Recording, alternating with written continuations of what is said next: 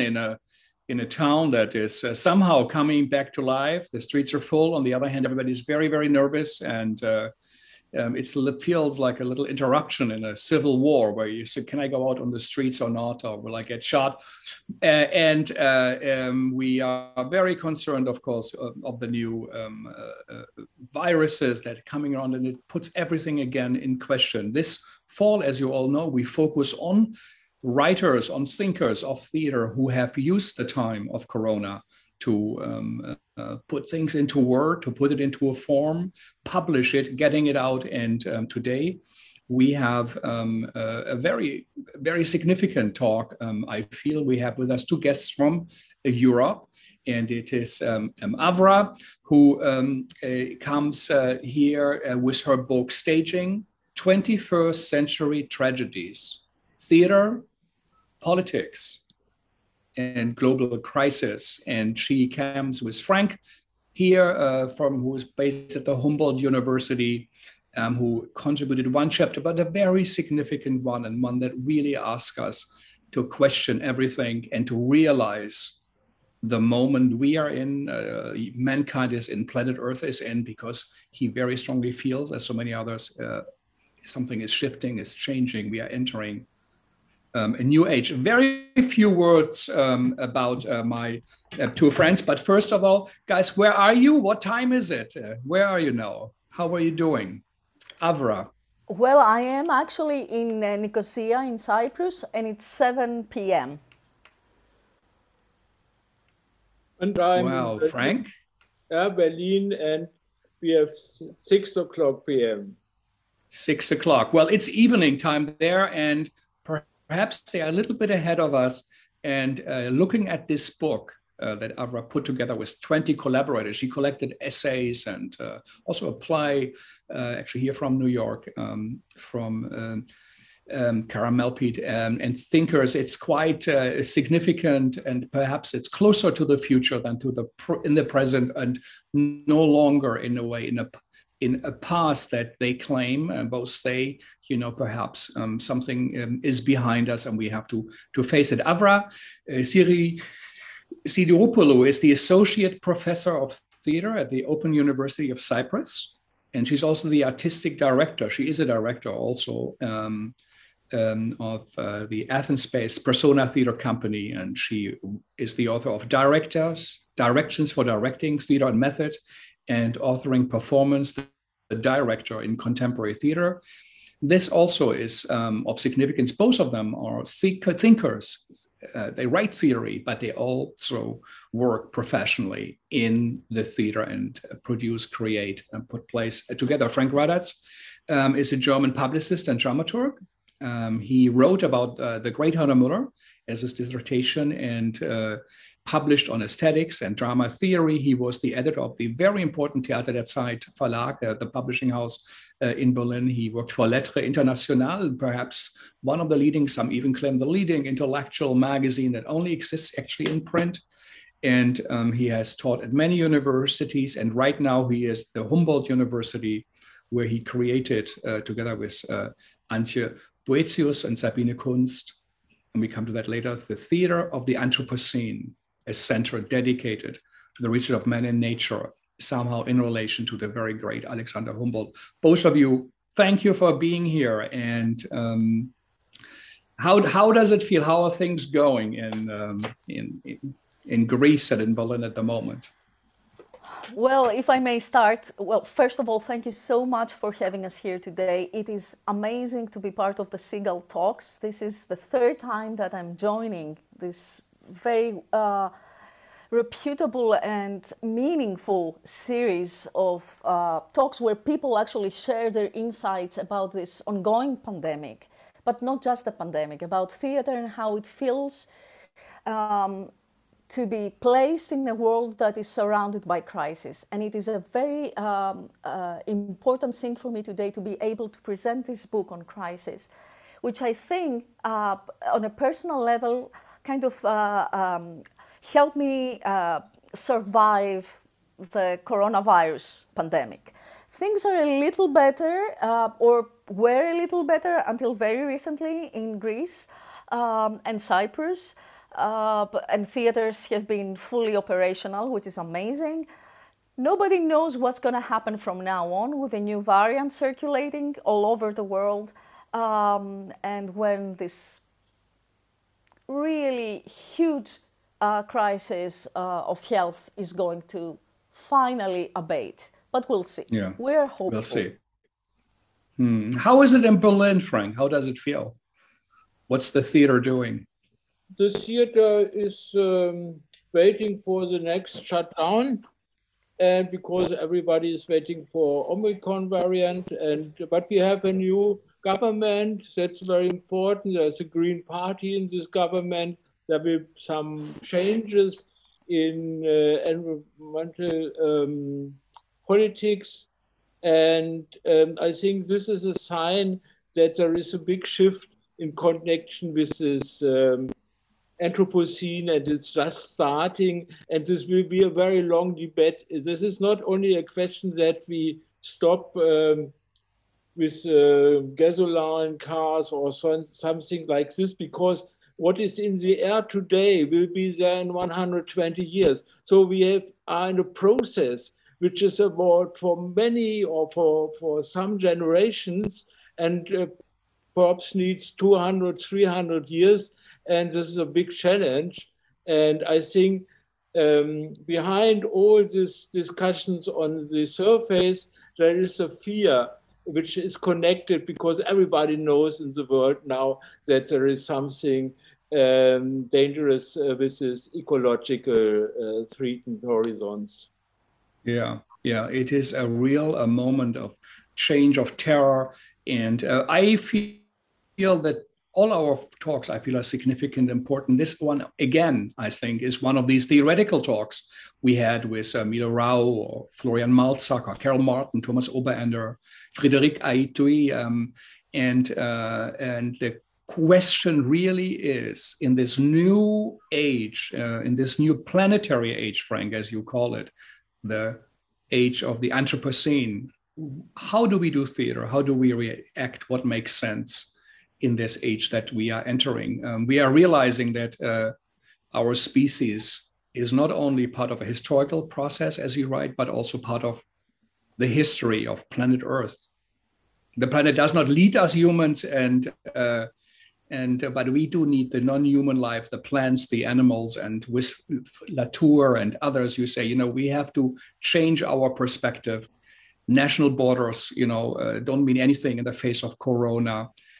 We are in a new age. And Avra's work, where she said, let me use the time to ask my friends and collaborate with people I admire to collect essays, to saying, how do we stage this crisis? She calls it a theater of crisis. She's a crisis theorist, if we say it right. How can we look from different viewpoints and create an analysis of performance, of dramaturgy, of scholarly work and artistic work from different groups, different continents, but also different approaches? What does it mean to stage? And is the theater of crisis, how is it connected to the Attic, the ancient tragedies? So this is a very, very important theme. I think it's right in the middle of what we have to think about. So Avra, maybe start with you. The term crisis, and you write about it. What does it mean? Well, it is a very dangerous and slippery term, and we have to be very, very careful how to use it. But it is essentially a characteristic of the modern times. It is connected to conflict, it is connected to rupture, it is connected to change. And it forces us, in a sense, to look back to the past and interpret this past and look forward to the future and find a way to channel our responses to what is happening to us politically, socially, in a way that is meaningful for human beings and in a way that makes the world a better place. So there is a very long conversation on how crisis has also been appropriated by different political parties, by all kinds of media formations that use it to create a state of alarm that is not necessarily always warranted. But in a sense, crisis is something that gives us the opportunity to assess the world we live in and create and try to produce paradigms of a better world. And this is what the book deals about from the perspective of the performing arts and how theater can become that lens that evaluates the moment of time we're in, and how we can use this moment of time and our perspective about it to think about our world, think about our planet, and create choices for us and for the people around us and for communities that can make life better. Mm-hmm. It's hard to pin it down. It's hard to, yeah, sure. Yeah, the entire book won't answer it. But also, you mentioned it. You said often people think tragedies seem dated. They seem obsolete. You are looking at it closely. What is your answer? Well, tragedy has a double meaning. It is both an ontological and an ontological phenomenon, and a cultural and artistic phenomenon. And I think crisis theater, the way I see crisis theater today, 21st century crisis theater, is very much connected to the idea of the tragic, because we are going through tragic times. Crisis is intertwined with tragedy, but at the same time, the theater of crisis actually has created forms that are very much akin to what Attic tragedy gave us, in the sense of a chorus and a community of people taking a stance. What I think may feel more obsolete about the Attic form has to do more about how the plot is constructed, more or less the idea of a noble hero that goes through a transformation, the idea that there is an explanation for what is happening to us, divine agency and so forth. We are really past that stage in the world we live in, but we can very much use the structures of the communal essence of Attic tragedy to inform the theater practices of the 21st century, so that they become political again. Yeah, and it really, really does have a place, but we have to look at it carefully and redefine it. It's no longer enough to put on a white linen, or it never was, a white linen sheet and say, I'm doing a Greek play. We have to examine what it is about, as Schechner did with Dionysus in '69, and actually Frank is asking us to reevaluate, to look again at the idea of the Dionysian. But Frank, before we come to that, if I understand right, with many, many others, you say we are in a radical moment of transformation on planet Earth, as societies, and in our own personal lives. We are too close, perhaps, to really realize it. The Holocene, the idea of the mankind that from hunter-gatherer, learned to, with long spears, you write about it, to hunt in groups, imitated the predators they were afraid of, and became this incredible species that invented the steam engine and the telephone and rockets. But this idea of that Holocene is in a way now coming to an end, and we have to look at the world in a different way, in the idea of that very new age of the Anthropocene that is entering us. Corona, in a way, points out that we are in a global context, in a global sphere. We have to live in it, understand it.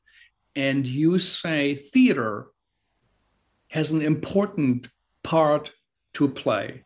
So tell us about that center you created at Humboldt University, actually with the president of the Humboldt University. Just to mention NYU or Columbia, the president creates a theater center and participates, and together with a marine biologist.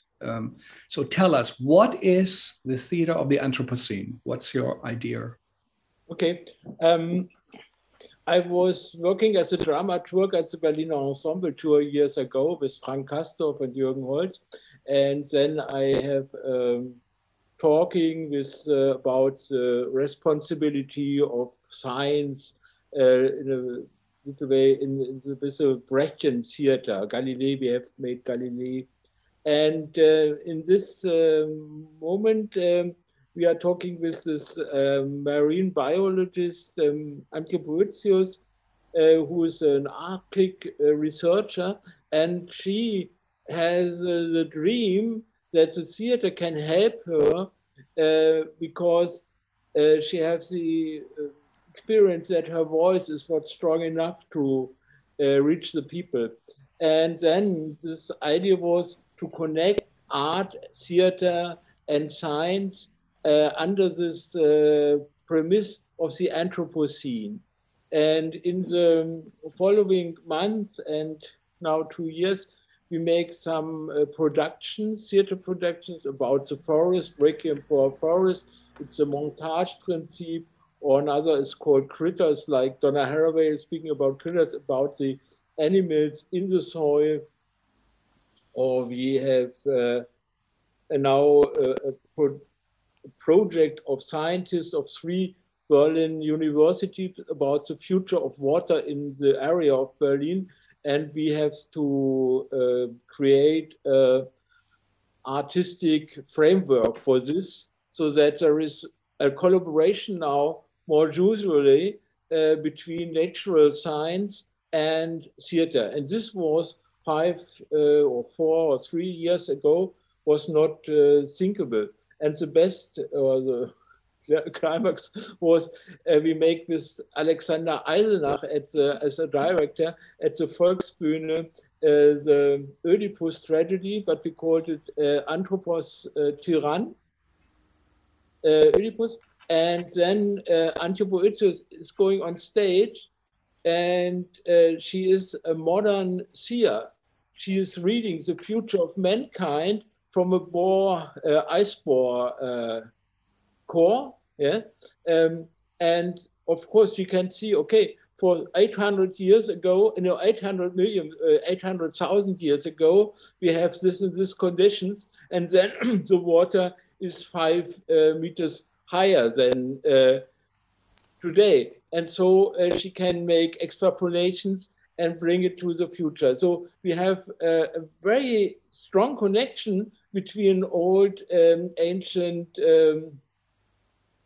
idea of interpreting the future, and now this modern scientists in the same situation, they must give us warnings because they have simulation satellites, and can say, okay, this will very bad development. And this is for theater a new point of view, and there are new combinations now. And I never had thought that in my life I want to bring scientists on stage, but it works, and it's important. Yeah, and it works so well. I think you got the Nestroy Prize. It's a very prestigious prize in Europe of the best best production in German-speaking countries for your work, Anthropos Tyrann, Oedipus. So a rework. Re-nominated. Or you're nominated for it, but it's just, that's a stunning achievement. That's something coming out of a university in collaboration with a, great established theater and a visionary director. Avra, I don't know if you saw it, the Oedipus from Frank. No, unfortunately not. But you say something is changing in also in the idea of tragedy, if I understood right, that tragedy used to be in Nietzsche's sense also that you see the human suffering on stage, all the mistakes we make, but ultimately it's life affirming, and you celebrate it. But you say, actually, we in a perpetual state, where we're repeating and don't seem to come out. So that is tragedy giving us a contemporary tragedy. Is that a new message? Is there a new way to think about it? Well, In a sense, I mean, yes, tragedy used to be life-affirming, and I'm not sure it can be that at this moment in time. But what we get from tragedy is the sense of communal suffering. I think this is what 21st century tragedy is about, that it is not about the fate of one individual, but it is mostly about how it all comes together in a world that is relevant to all of us. So what happens to me is affecting the way that you live, is affecting the way that people outside of our small circle of friends lives. It is all about globalization, and communal suffering is the suffering of the entire globe at this moment in time. And I think this is where tragedy and crisis intersect, in that they create a structure where everything is and feels interconnected, that nothing can be standing on its own anymore, that every plight, every crisis, every conflict in the world will eventually get to you and me at the end, will not leave anybody unaffected. And it has become very, very clear with the COVID pandemic, when at the beginning of it all, we thought it was mainly, isolated in a part of the world that is quite removed from where we are, speaking as a European, and then it infiltrated our lives in the most devastating way. In a way, if you can talk about a silver lining, is that it made us all think that unless we act together, we are in for very, very big troubles from now on. And of course, climate change is it's the major calamity and the next big crisis that is awaiting us around the corner. And again, it is teaching us that we have to take collective action. It's not something that one person can solve. It's not Oedipus's riddle to solve, or a politician's way to move forward. It's a way for people to come together and make collective decisions. And I think that's what makes contemporary tragedy, in a way, diverge from the more ancient forms of it. And still adapting, if I understand right, in the Anthropos, Tyrann Oedipus, Oedipus is us realizing that he has been blind to what he has done to nature, the rape, the killing, and how do you deal with that contemporary tragedy of an environmental destruction, a devastation of a landscape, like in Fukushima. We're going to have Aiko, the great dancer, with us next week. We will talk about her repeated travels to that landscape and how she engages with it.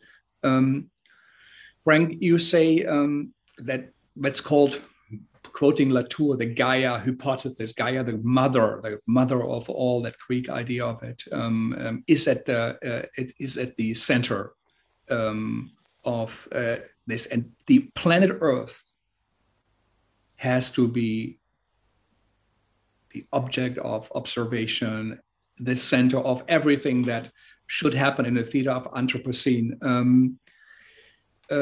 So how do you connect that idea of a global view, which is a new one? That famous photograph the American astronauts took of planet Earth, the most significant image of the 20th century. Many say that kind of a planetary view. How do you connect that in what you call the rudimentary organon for the theater of the Anthropocene with Brecht? Where can theater come in, and what does it need to do? Okay, there's so many questions now. The first point is, I think that now we are entering this planetary age, yes, because everything what we are doing now as a mankind refers to the planet and his reactions to our actions. He's answering. He's not dead anymore. In the reading of the Bible, of the nature, is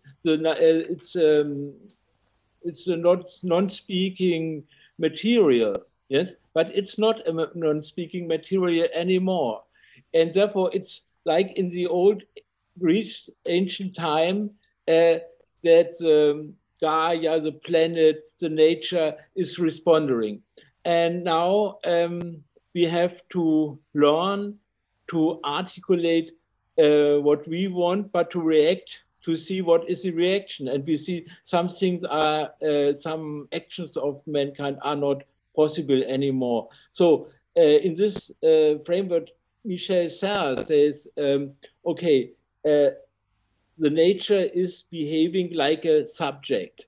Yeah, there is now a subject. Okay, and then we say, okay, we have subjects on the stage, but these are always humans. Yeah, there's theater is something between humans and humans, and therefore we cannot bring it on the stage. But then I say, okay, well, I was thinking about what is the beginning of theater?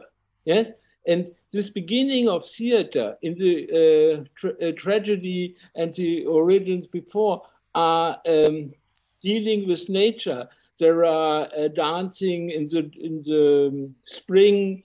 Dionysus is someone who can change in an animal. Yes, the Dionysian ceremonies are in the springtime when the greening, the god of the theater is the god for the greening of the trees too, his responsibility, and he is dying. He's the only god who is dying because in the autumn the nature is dying. So we are with the theater very, very close at this planetary rhythm. The Dionysian is a planetary effect, or express this planetary effect, which is working year for year. And not because mankind is doing some work and say, okay, nature, let's go, we have to work. Nature does it, and mankind in the old theater times of tragedy is improving it with ceremonies on a symbolic field. So, and there we have a point we can connect now. We can say, okay, we have to think how we can, this origins of theater bring in our global times. Yeah. Yeah, and you also point out, you know, there's a shamanistic element, you know, in indigenous communities that actually did see their individual life or the life of their tribe not disconnected from the plants or the animals. It is actually something very, very ancient. You quote Claude Lévi-Strauss, you know, who points out that if you bring out the dead, the resurrection of the dead, that Heiner Müller vision of theater, that they bring the dead out, but they also give something back to them. Yeah. With this new age, or with this step we have to do, this has epistemic consequences. Yeah, this means when we see there is a forest and it's a resource, it's an object, then we can deal with it, cut the trees and sell them, and so everything, what we are doing every day. But when we say, no, it's an affective power, it's a quasi-subject, like Latour said, then we see, okay, this impact of the forest have an impact on the global climate, and this for the US, for China, for Europe, but it can be located in Arizona, not in Arizona, in Amazonia, in Brasilia. Yeah, so we see it's the same thing. If you say it's an object or it's an affective power, is very, very different. And when we say it's an affective power or something like this, quasi-subject, it's like in a muse, yeah? It's working, it has a soul, it's connected in another way like an object. So there is an epistemical revolution now with this Anthropocene. And of course, this is for the philosophy of history, the same thing. We are not more in the history of progress. We are not in the end of the history. We are in an absolutely new history, which is not following the logic of progress and the logic of the last 100 or 200 years with all these inventions. And we have to find out what logic is working now, and how we can have moral ideas, because we have in Europe, as example, making all these diffusions in the air, but we have impacts in Africa or in other parts of the world which have no industry. So these are now the connections between different cultures in a very, how to say, not in a linear way. So, So I'm very impressed by that connection you also make with, in a way, resurrecting the dead. Is it, as Hahnemuller said, that we should get the dead out on stage and then they go back after the performance. The concern for the unborn, for the future life and the planetary view. That is really something of significance, and it is overriding, personal ambitions. I think now, theaters putting out new plays, to compete with others. We are facing a most serious crisis, and theater has to react. Avra, that's how also I read your book. You do ask the question: how does theater represent social and political transformation on stage? And what are the new forms and revised norms, you write, of artistic expression? You quote, you have Ostermeyer, I think, Rabbi Murray. Tell a little bit, where do you see it manifesting on stage? Well, to respond to what Frank was saying about this different logic, I think there is something in progress not being linear, but becoming more of a cyclical thing and reconnecting us to the roots, which I think is also in the heart of interpreting tradition, but also looking to a way of taking future action. And I think that's very much what's happening in political theater, if you can call it political theater, a theater that carries a social and political consciousness today. It is, we often see that a lot of the new productions that deal with the political experience or the experience of communities are actually based on Greek tragedies. And we see a lot of that in Rimini Protocol's work. For example, I'm off the top of my head, Prometheus in Athens was this kind of project that brought 103 citizens of Athens on stage to talk about their experience of the Greek crisis at the time when it was staged. I think it was 2010, so at the peak of the crisis. So there is a sense that we are both, we're balancing between the interpretation of history and tradition and revising the form to lead us towards a new dramaturgy of the commons, a dramaturgy where the audiences can participate, but also the experience on stage is asking questions rather than providing definitive answers. So we always seem to end with question marks.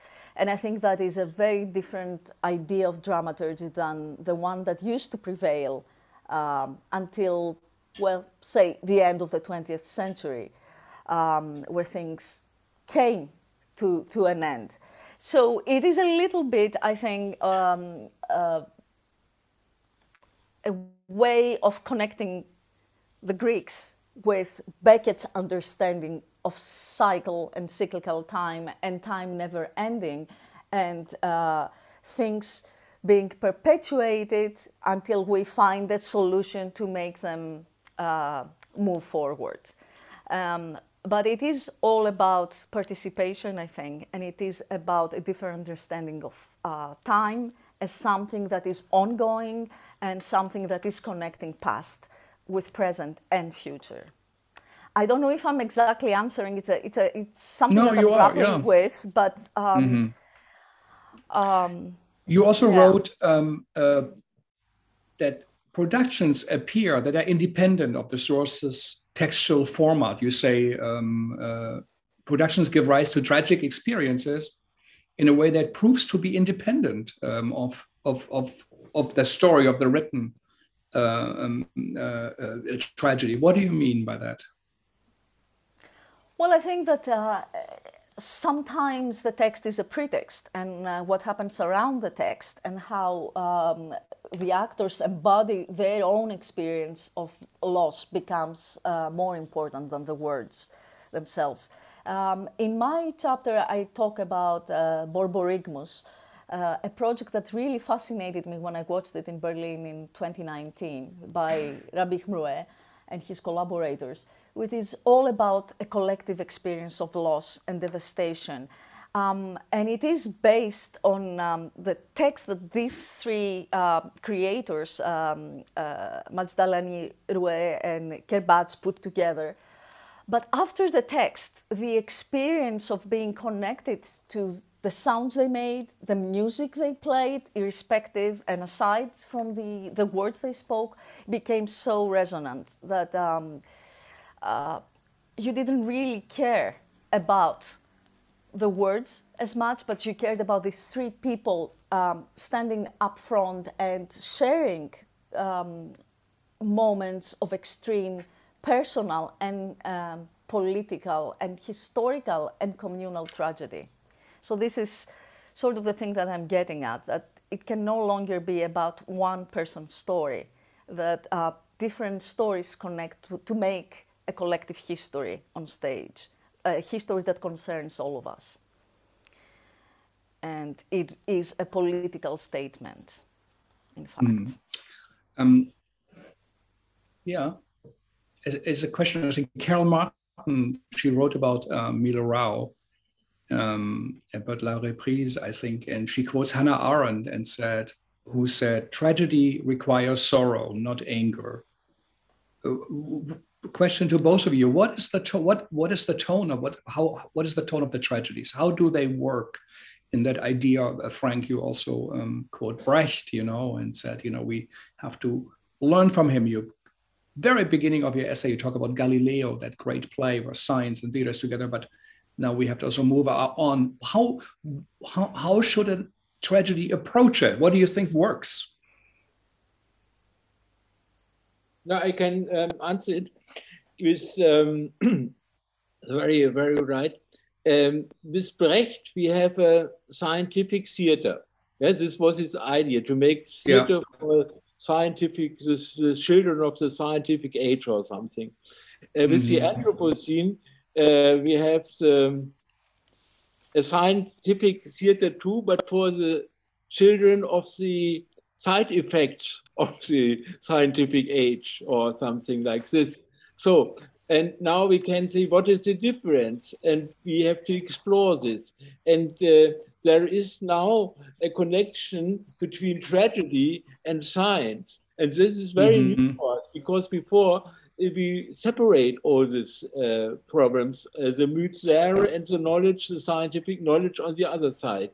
And now we are in a situation to combine the two grammars of science and of art or theater to create a new form, a new construction of a scientific tragedy or something like this, where we have the both moments. We have scientific thinking, and we are thinking in this myth categories of this, what was called quasi-subject. Yeah, it's like a subject. The Earth is like a subject. Of course, it's not really a subject. You can not phone him or phone the Earth or something like this. But this is now the challenge for the artist to create this new language for the humans. On the one side, Avra said it very nice about my text. It's like the polis and the wilderness, and now we have the technosphere and the planet, and we have to bring it together that it don't exploding us. And then I wanted to talk another aspect, if I may. We have now a new role, yes? A new role, because before we was the actor, we was the kings of the earth, yes? 2,000 years or whatever.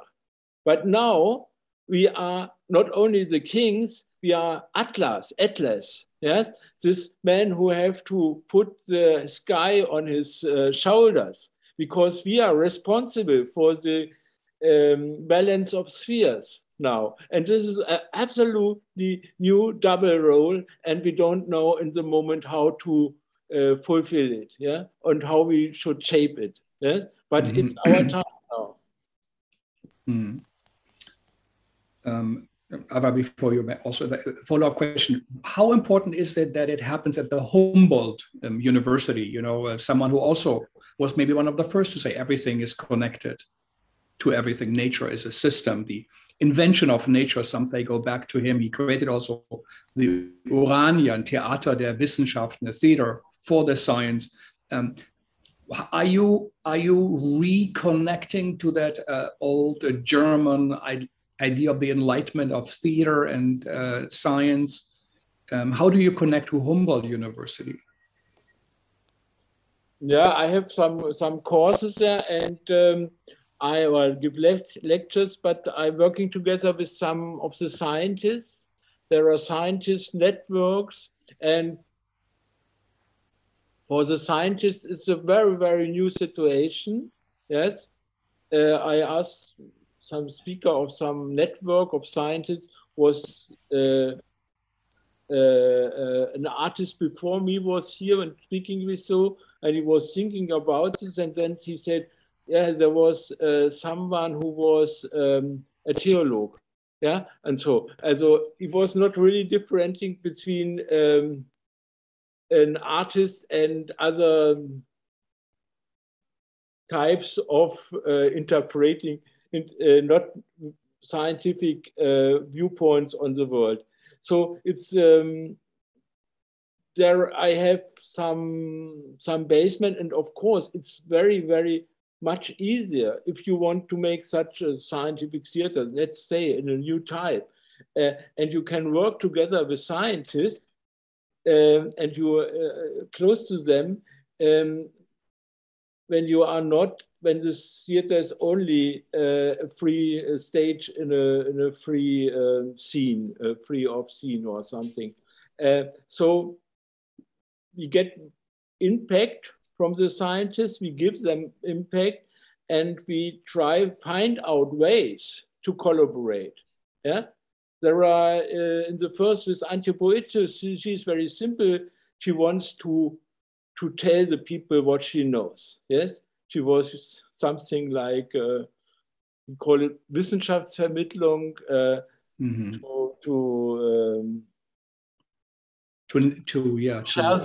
share this information. Familiarization on science, yeah.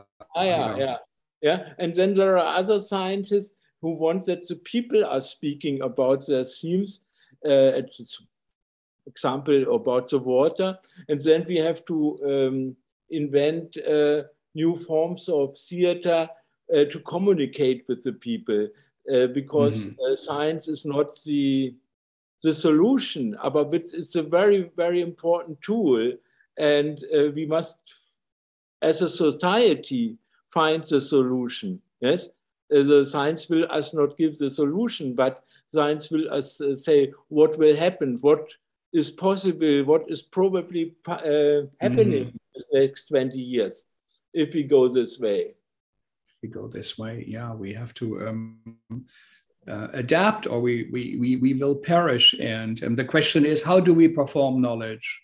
How does knowledge feel like, and how does it feel like to perform knowledge? Avra, you also direct, and coming back, how do you feel? How does this theater of the Anthropocene, where in a way we can locate also your work, this book, you are part of that movement, in your own work on others, what works? What do you think? Is it anger? Is it sorrow? Is it logical Apollonian arguments? Is it Dionysian ecstasy? What do you feel? I think it's about connection and finding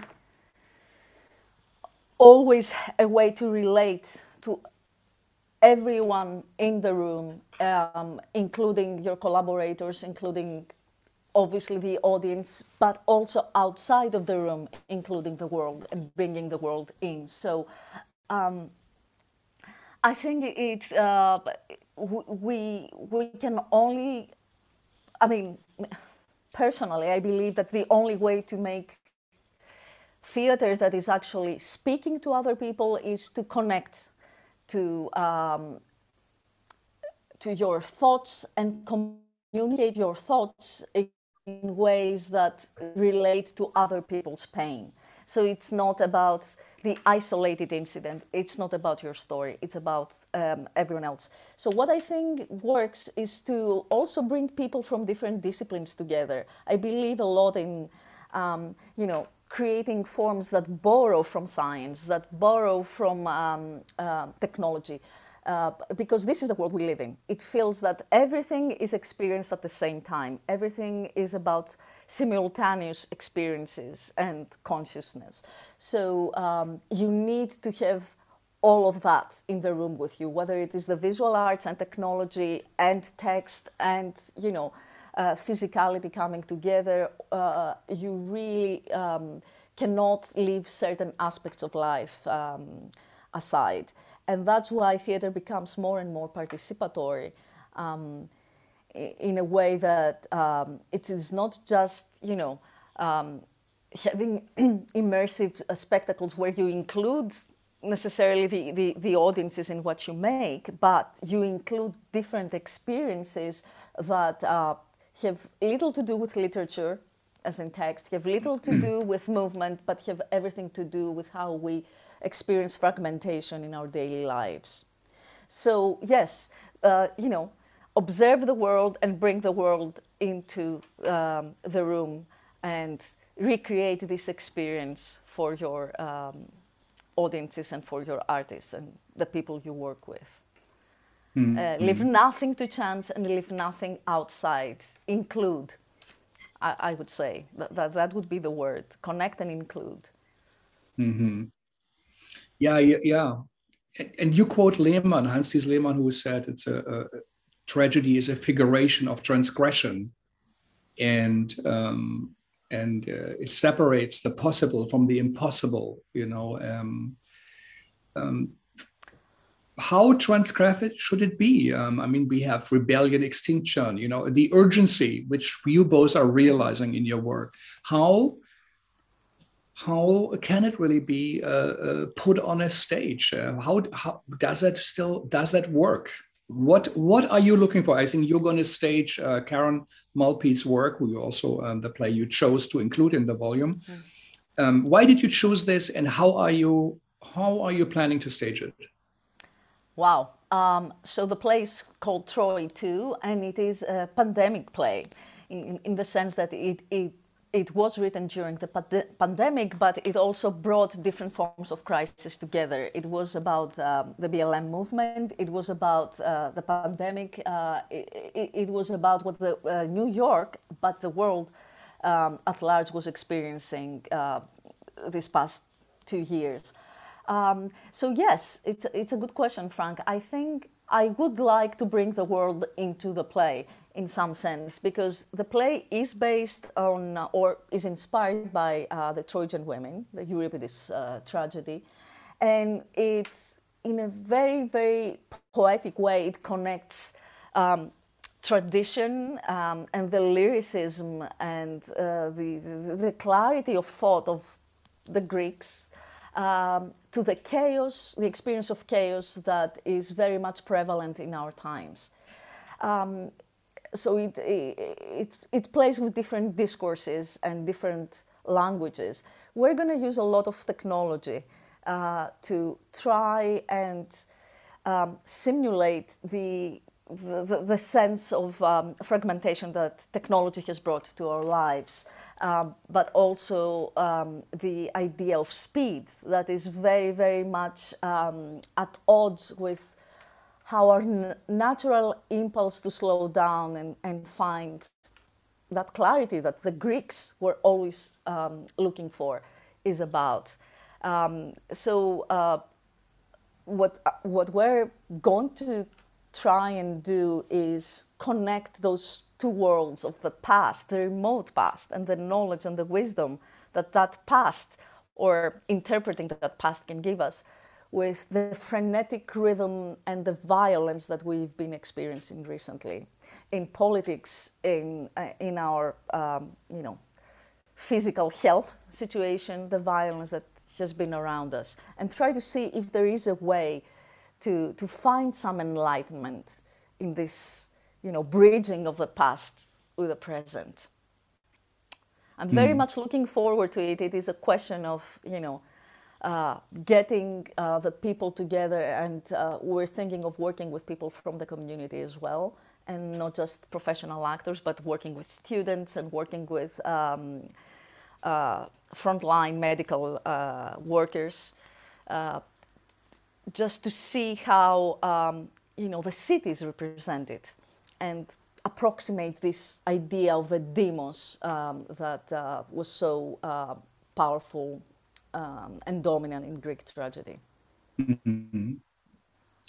Wow, so the polis, the city, is part of the production, is part of the creation. So it's not just looking at it, it is and part of it. So in the local, is a little bit more universal, as is the global sphere. Frank, also a question for you. When you worked with Alexander Eisenach as a dramaturg for Anthropos to run Oedipus, what did you guys talk about? What was new? What was the difference if, let's say, you had done it with Heiner Müller 20 years ago or 30?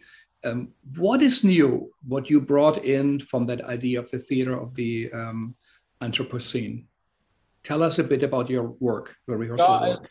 There's 2 points. The one point is that I bring this anthropoethicist, this Arctic researcher, with me, and I say to Alexander, okay, I will come when when you can put her on stage. So he was a little bit surprised by this idea between his very good actors to have the sign speak. And the other point is the viewpoint. You must know that Alexander Eisenach writes very much scenes. He's overwriting the old text from Sophocles. And so we have, and he has very much talking with us and with Frau, and he brings all this in his writings, yes? So there is a new type of text which will not exist in this form without our talkings, yeah? So, but the question is, perhaps you want to know or to ask how we deal with this themes, with this old tragedies. I don't know. I only can say we have a new viewpoint on this, and we must understand that what we are talking about, and you're speaking about the deaths and Heiner Müller, and that, as example, I bring a text from Gilgamesh in another production, and this Gilgamesh is 5,000 or 6,000 years old text material, and I have read it a very long time ago. Heiner Müller don't read it, but Robert Wilson make a play about it, something like this. The Forest, yeah. Yeah, The Forest, yes. Where I was actually in as an actor, yeah. Yeah, okay, great, congratulations. Yeah. And I don't understand this problem of Gilgamesh. They are going to kill the spirit of the forest, yes? This was the story, Umbaba, the spirit of the forest. And now, 5,000 or 6,000 years later, in this connection of the Anthropocene, in this framework of the Anthropocene, this viewpoint, I understand, okay, there it starts, yeah? It starts, and there the people are talking about it, and they are thinking about it. And now, 6,000 years later, we are speaking about the function of the forest, and we have to make campaigns to save the nature or Amazonia or whatever. So this is that we see how the viewpoint changes on the history, on the material, on the text, and how it's very important for us to have these old roots, to understand our history and the history of mankind, how it navigates into this Anthropocene, because we don't want to have it, this Anthropocene, we want to navigate out, but probably we need 500 or 300 years.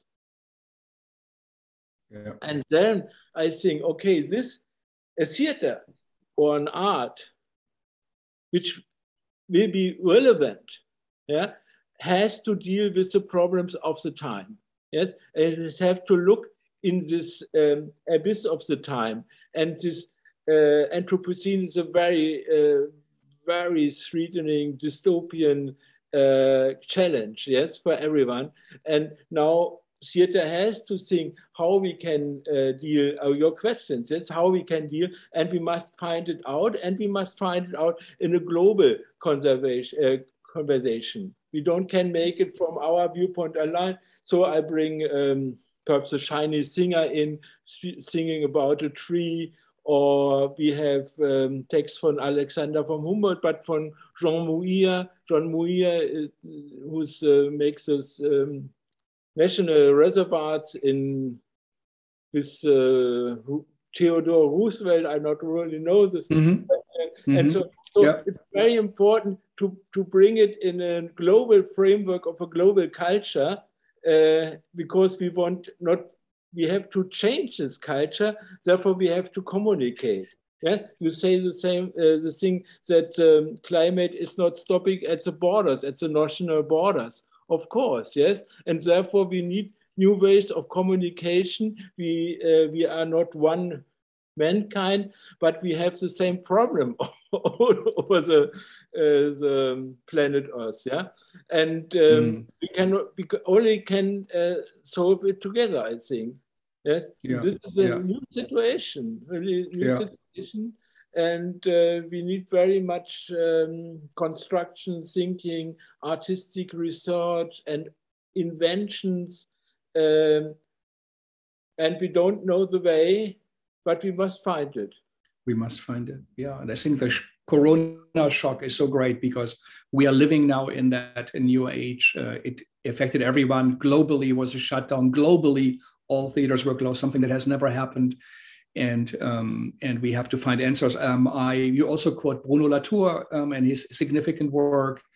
I like the Thomas Oberender project, Down to Earth, which he named after this. You also mentioned it, where they said, let's do outside productions, without electricity. How can we do an exhibition or a play about our catastrophic situation, but we have the air conditioning running and the electricity and the computers. So maybe this was one idea I thought is great. We are thinking about maybe doing something in New York City parks next summer to invite also such productions. But the real question is, how can it be done? And there will be lots of flowers, I guess, on the meadow that will be trying it. And as someone, I think Anne Cattaneo mentioned in her book, she said, I like the idea of springs, of birds flying in early spring, that there will be lots of approaches. Avra, you collected 20 voices. I know we dedicated a lot of time to you guys, but you guys are here, and Brecht said, build the house with the stones you have. And I thought that was important, of course, to have you here.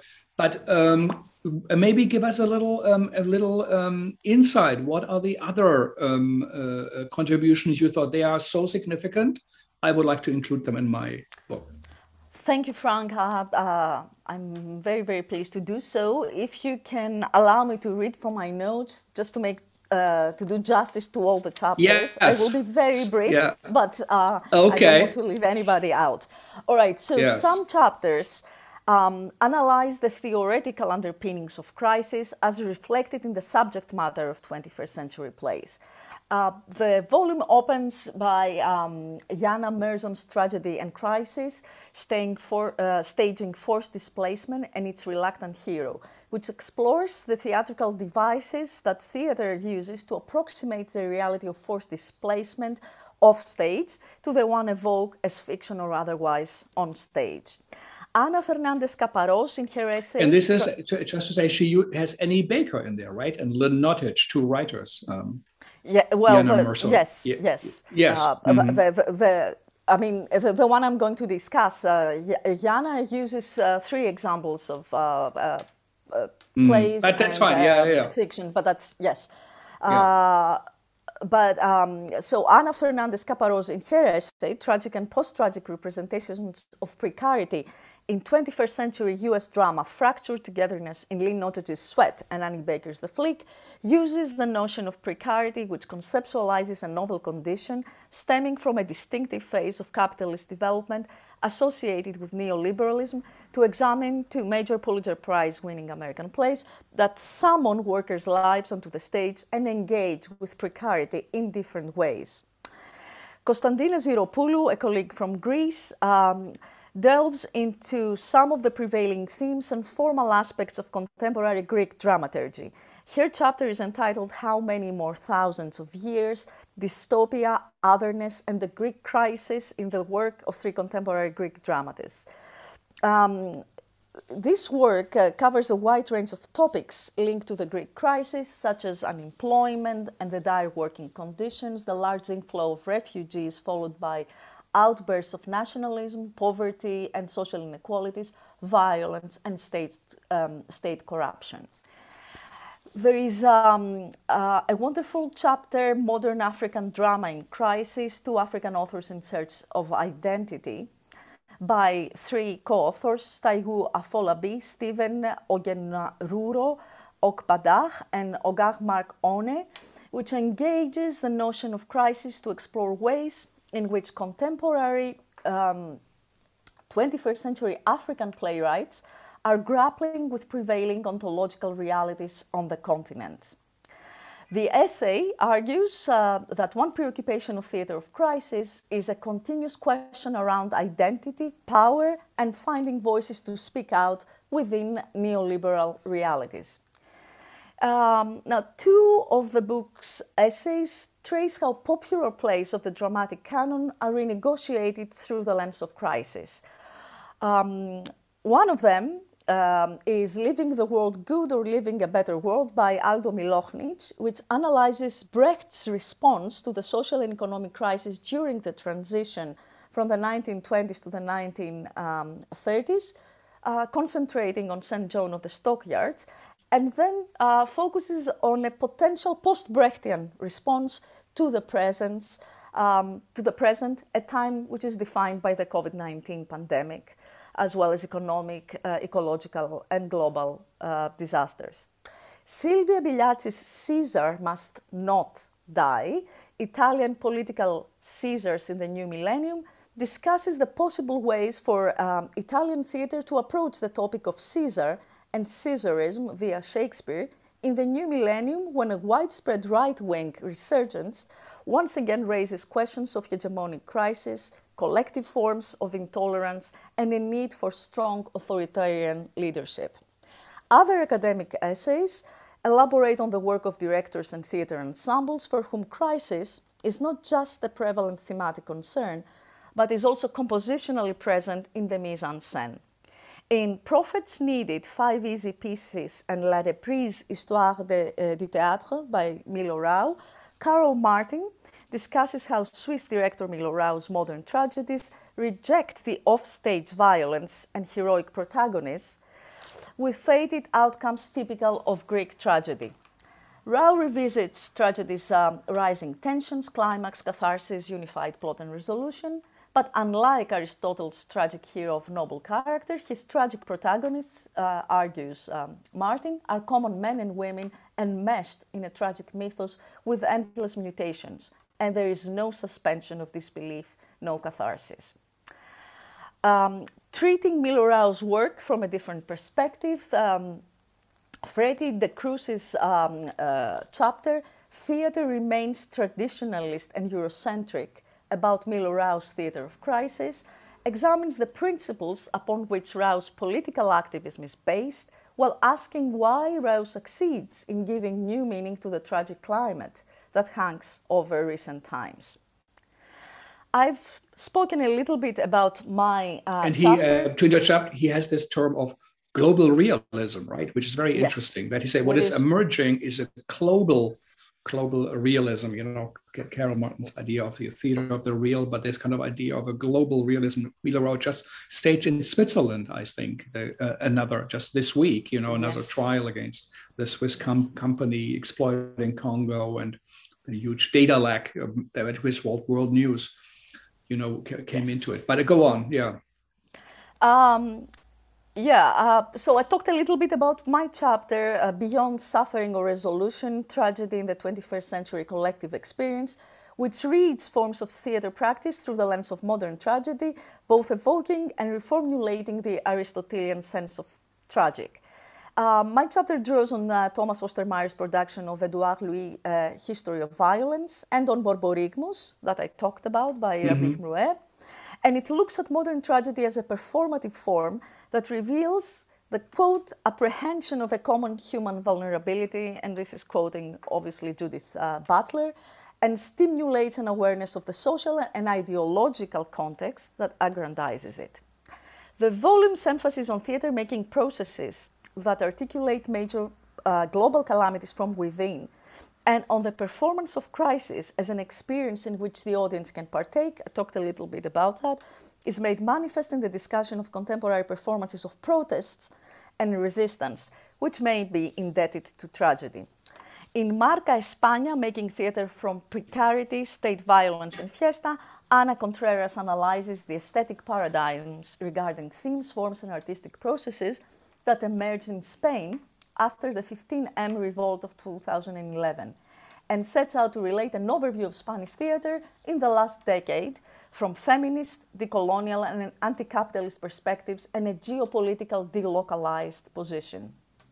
In Theatre's Assembly, Radical Dramaturgy in Theatre Commons, Uchino Tadashi introduces Florian Malzacher's notion of theatre as assembly, and then goes on to look into an alternative Japanese form of this concept, in which, after a complete neoliberalization and depoliticization of the cultural sphere, the more humane kind of exploration has been emerging.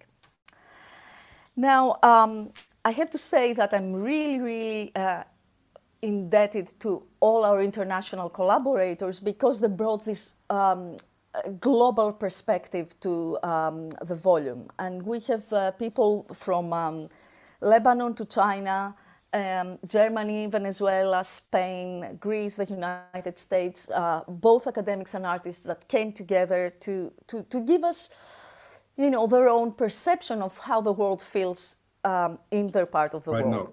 And in a way, it is also, you know, what Frank writes about the planetary view. What you also have there in that book, it's a planetary view, as our Segal Talks in a way. We're a planetary view, you know, on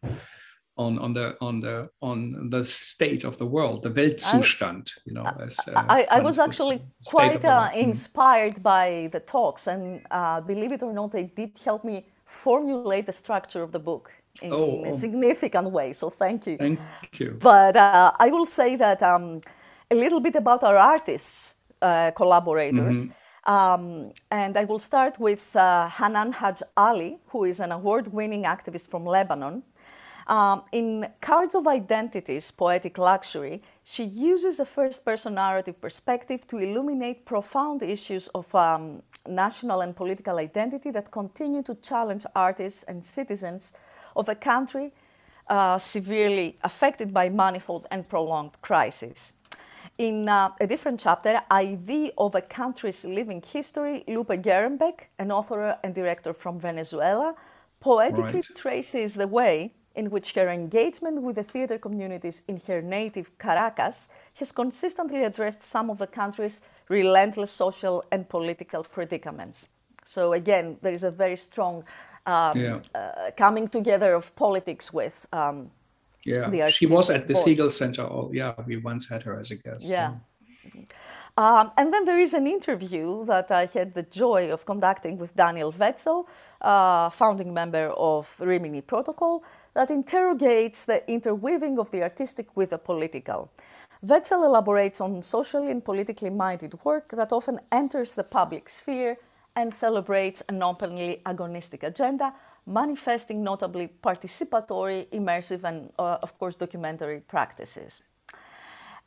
In Chorus and Crisis in the Contemporary United States, Peter Campbell discusses three of his recent works that address the political potential of contemporary choruses as they both embrace and reject the virtuality of the masses that dominate our mediated world. And he looks at contemporary crises of collective voice and the diminishing of a politically viable contemporary polis.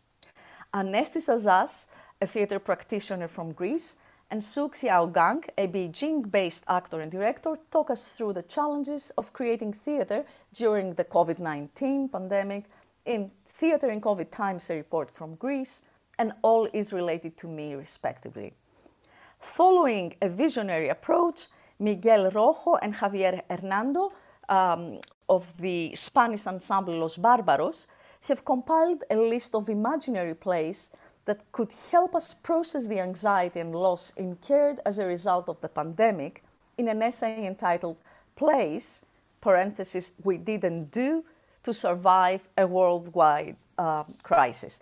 Of course, Frank's chapter that brings to the fore the crisis of the environment has been, I hope, adequately analyzed here.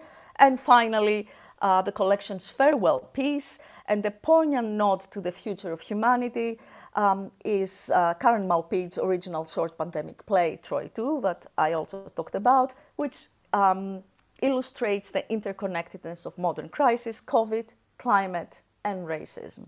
And this is what the book is about. And of course, I put everything into a very concise form, but it is beautiful to see how all these people who were suffering at the time when the book was being created gave their unique voice and really walked us through very different forms of crisis that all felt totally connected in the end. And I'm grateful to them. I'm grateful to everybody who took part in this.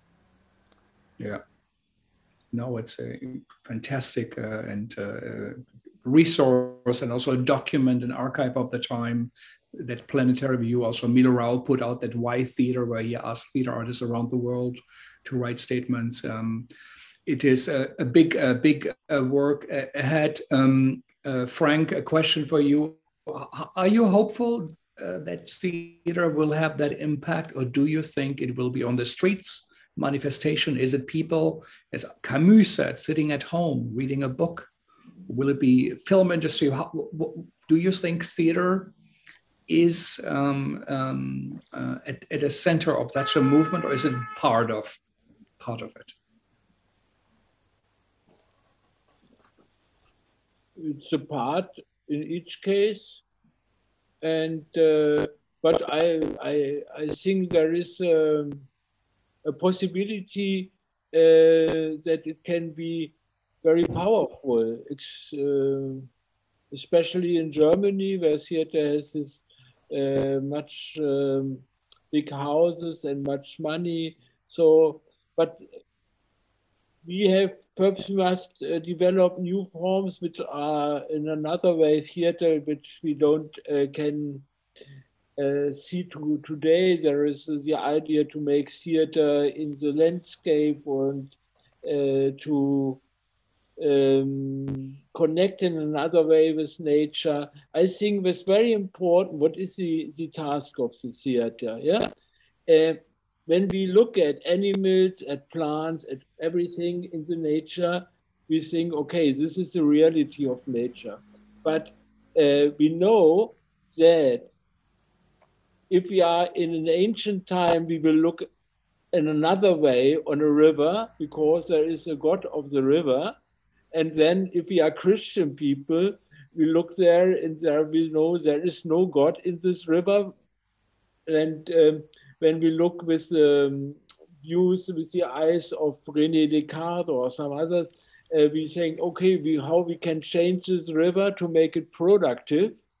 And now when we look with the eyes of the Anthropocene, we see, okay, this is very difficult with this river. Tomorrow it can kill us, or he's full of poison, whatever. So I want to say, behind our viewpoints, there are many, many history decisions, and we must put them on the surface. We must understand that we, in a way, cultural relatives this is a relativity, and that there is no, in this sense, reality, but there is many sediments of culture, history, and theater has to bring it out, to bring it on the surface, so that that is like a theory of alienation, yes, that Brecht say, okay, what we think, what is normal, what is naturally, in reality, it's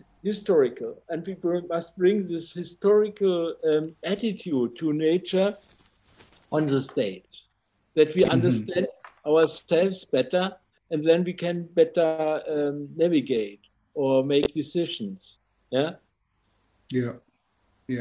And Latour says nature is absolutely artistic, because in the nature is not one complete thing. It's always a process of many decisions in the nature too, and developments. And of course, in our cultural history, it's the same thing. And we must try to bring it together, or we will fail.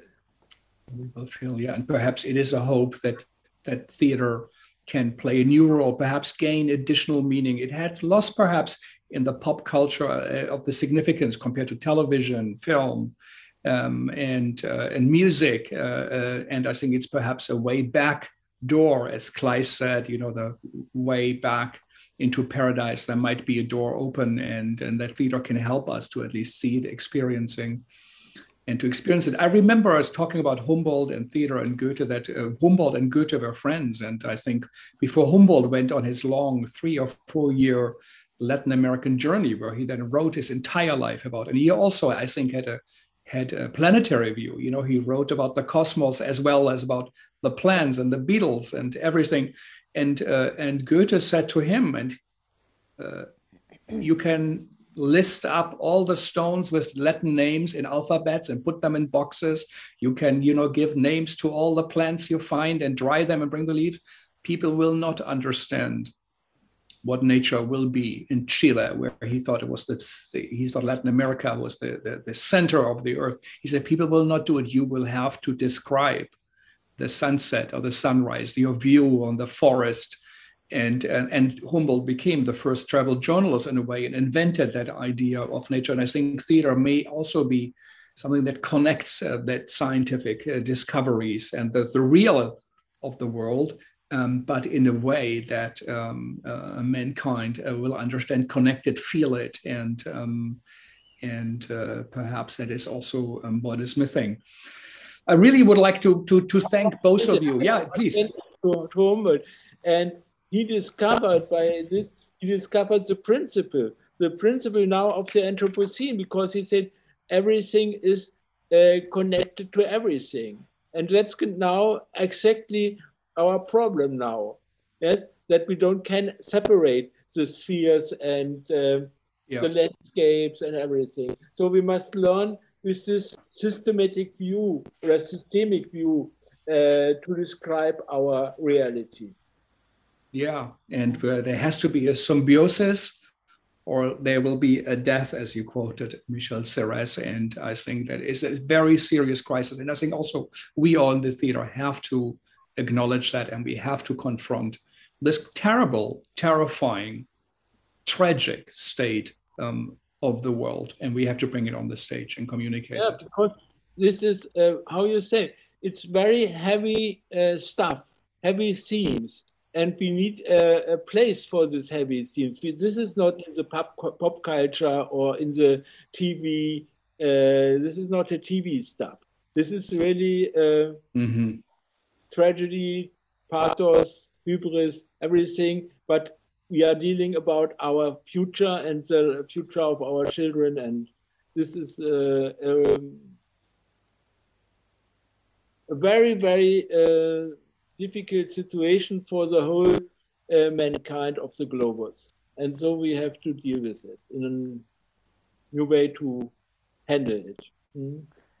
And I think as artists and theorists of theater, we have to learn to prepare ourselves and prepare our readers, our audiences to transform ourselves and themselves. We have to be open for this transformation that the new theater will allow in order to move forward. Because yes, this is very heavy stuff, and these are very difficult and dangerous times we live in, and we must make a point of changing, because honestly, that's the only way forward. Yeah, yeah. It is really, really interesting. Also, Heiner Müller said, using Brecht without criticizing him or putting it in a new form is treason. I think also theater people have said now producing theater without having that kind of galactic global view is treason to the great basic idea of what art and civilization has been or should be. And we have to engage with it and also interpret the classics in a way that is respectful to this new shocking realization of the Anthropocene age which we entered. And I agree, and I think we have to relook at it. And this little way out, the Dionysius Reloaded, as Frank said, there is something that we have to adapt to. We're going to have Aiko, the Japanese dancer who's based in New York, who created that book, A Body in Fukushima, with us, where she's dealing with a result, perhaps, of that Apollonial, more theoretical age. For 800 years or 1,000 years, that landscape will be contaminated. People will not be able to get in. And she went into the demarcation line where you could go in or not, that is deserted railroad stations, the stores, the streets where the grass is coming and where the concrete is blooming.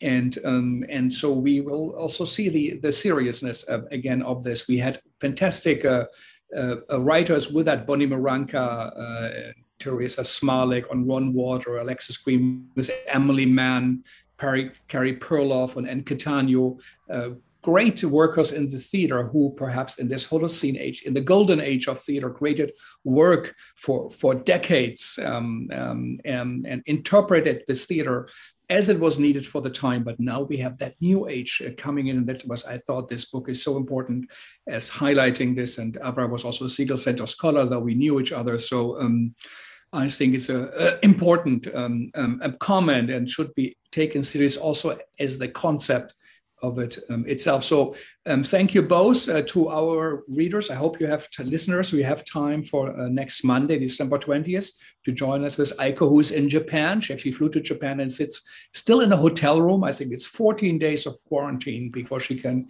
come out, and she will talk about her work. Her little essay is a beautiful writing about that shock, that Fukushima catastrophe. And I think also Richard Schechner said here in the program, quoting a friend, that what we are looking at now at the time of Corona, a nuclear reactor explosion, but the roof is off. We look at inside in real time, and we have to react, and we have to prepare us, as Avra said, and also our audiences and future generations of it. And we have a responsibility as theater artists. So thank you both. Thanks to HowlRound for hosting us.